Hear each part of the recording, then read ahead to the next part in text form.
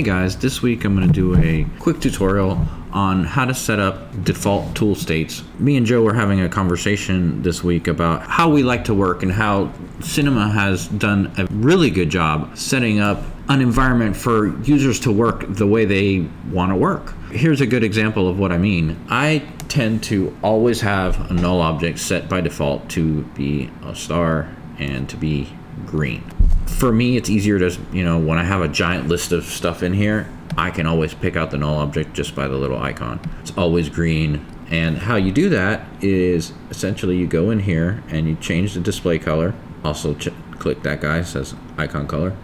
And then on here, I change it to point and I change a couple little of these settings here and I set as default. And that way, every time I click a new null object, it always comes in that way.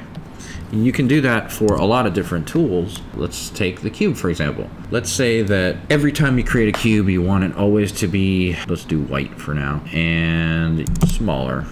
You don't like a big cube. You want to, by default, you want it to be 100, 100. And let's say you always want it to have 20 subdivisions every time you create a new cube. And you always want it to be fillet. Let's say that that's the way you want your default cube to be. Set as default. And now every time I create a new cube, it comes in that way. And this works for a lot of different tools inside of Cinema. Works for all your move tools. You want to set your default states. Let's say you always want it to be set so that it always selects everything instead of select visible.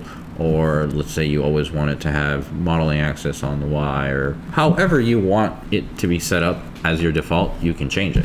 It also works for deformations. Pretty much everything that comes in here can be set up as a default state. I tend to set up my cloner, for example. Here's a cloner. I tend to set it up where I always want 10, and instead of by default it's straight out of the box set to be on the Y, I never use it vertically. I always use it horizontally. I always set it to 100 on X. So every time I create a cloner, it always sets up that way.